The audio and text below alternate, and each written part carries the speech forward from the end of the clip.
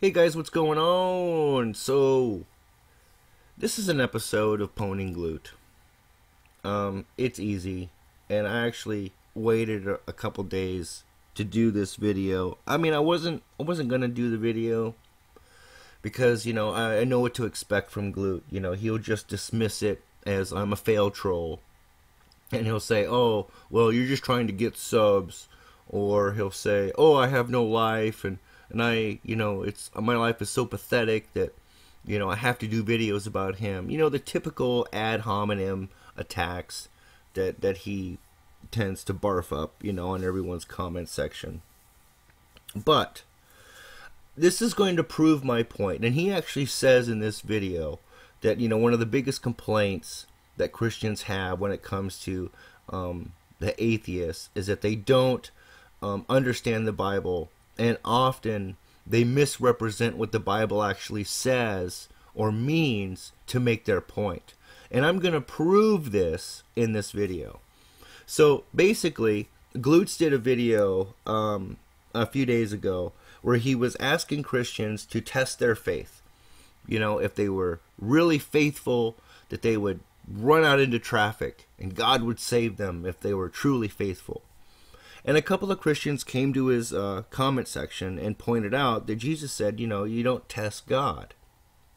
And he's making the claim that that's not the reference that Jesus was making. He was saying basically that Jesus was responding to this, don't test God, in lieu of Satan tempting him.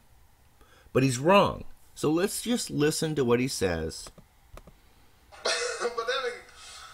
First of all, it doesn't have anything to do with what with my challenge, because in this instance where Jesus said, "Thou shalt not tempt the Lord," or "Thou shalt not test the Lord," he was basically in a situation where the devil tried to bribe him into submitting to him. So there, Glute says that Jesus' response was a response to being bribed, not a response to Satan asking him, to test God, right? That's different than calling God on a so-called promise that if you have faith, nothing will happen. It is different, but the problem is that you're wrong. Because in Matthew 4, we'll start with verse 5.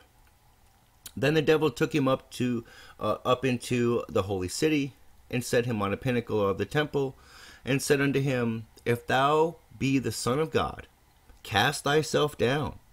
For it is written, He shall give his angels charge concerning thee, and in their hands they shall bear thee up, lest at any time thou shalt dash thy foot against a stone. So here it's clear that Satan was telling Christ, hey, test God. Cast yourself off of here, and God will save you. And Jesus said unto him, It is written again, Thou shalt not tempt the Lord thy God. So this is why Christians get extremely irritated with atheists like yourself, who truly don't have any understanding of the Bible. You misrepresent what it says, and you want people to take you seriously? Let's see what else you have to say. You're basically putting God on the spot based on the promise he made. It's different, but it's not different. What you were cited by those other Christians is exactly relevant to your challenge. And you didn't bother to even look it up. You just assumed that you knew. But you don't. Go along with this... in these cases, when you say this, Christians will say, well, you just don't have any biblical understanding. There's a reason why we say that. And I just showed why we say that. Because you can't even read, apparently. You don't even bother to take the time to read what you're commenting on, what you're asking Christians to do. So, thanks for watching, guys. I want to leave this one, short. There's other stuff that I'd like to address, but frankly, I don't have time for this boob. I just wanted to point out that this is exactly why Christians say stuff like, you don't have any biblical knowledge. It's because you don't. And maybe next time you should take the time to Google what you're talking about so you don't look like a complete asshat. Thanks for watching. Please rate this video. If you think that I pwned glute, please up thumb. Whether you like me or not, be honest. And if you think that I didn't pwn glute, down thumb and explain to me why I didn't pwn him or how he was right. Cheers.